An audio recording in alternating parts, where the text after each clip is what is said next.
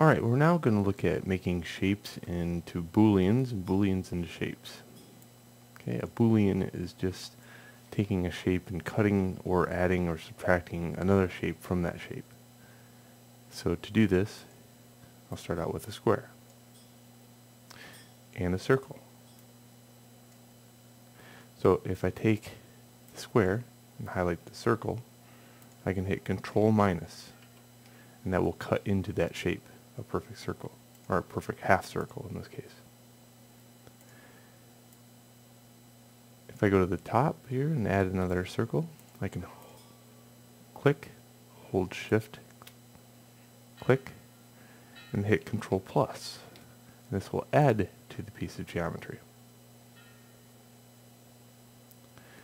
If I have an enclosed shape, like that, I can use that to cut away this one. Just like that. Now all these are located here. There's also some I don't use very much, like division, exclusion, and intersection. But they are there.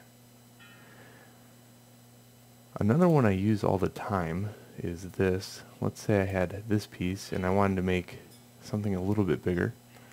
I can use path dynamic offset.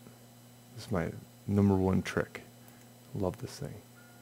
So look at, you can make this a little bit larger all the way around. Let me undo this and show you the power of it. Let's say I did Control D, as in dog. This makes a copy of this. So now I have one laying on top of the other. And I'll take one and I'll go Path Dynamic Offset and click and drag. So now I have a perfect copy that follows around the outside edge. And sometimes you'll need to clean some of the things up, like in this case dynamic offset wants to go outwards, not inwards, and that's why this happens. Especially on curves.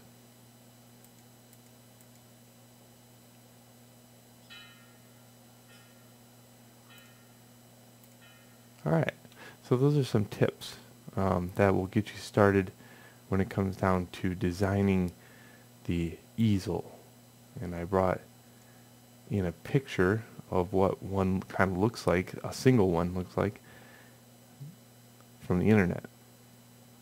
And I noticed that, yes, in fact, I had to learn a little bit about Booleans before I did that. So there we go. I gave you something to get you started. Booleans. Enjoy.